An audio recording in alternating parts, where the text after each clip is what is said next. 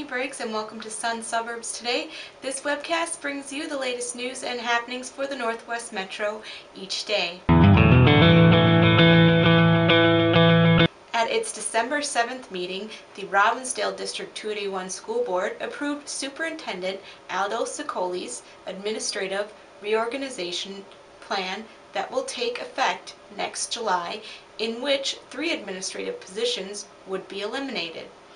The positions will be reorganized and renamed. In the wake of this announcement, however, Finance Director Gary Hahn submitted his resignation effective at the new year.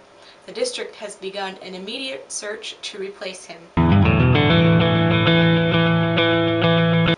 In further District 281 news, Robbinsdale area schools and the Robbinsdale Federation of Teachers filed for mediation in their attempt to forge a new 2-year contract December 4th. The present contract expired June 30th. An estimated 150 members of the Federation, all wearing black, appeared at the school board's public tax hearing December 7th in a 30-minute silent public statement of unity. Also awaiting completion of contract negotiations, members of the Anoka-Hennepin Education Minnesota Teachers Union for Anoka-Hennepin School District showed their discontent at the November 23rd Anoka-Hennepin School Board meeting. Around 100 supporters dressed in red showed up with petitions asking for swifter negotiations before the January 15th state deadline.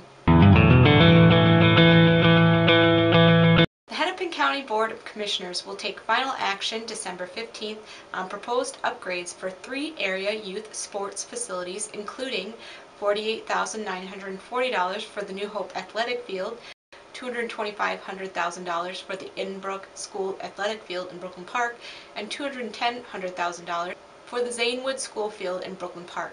15 other metro area projects have been proposed for funding as well. For Sun Newspapers, I'm Stephanie Briggs. Thanks for watching and have a good weekend.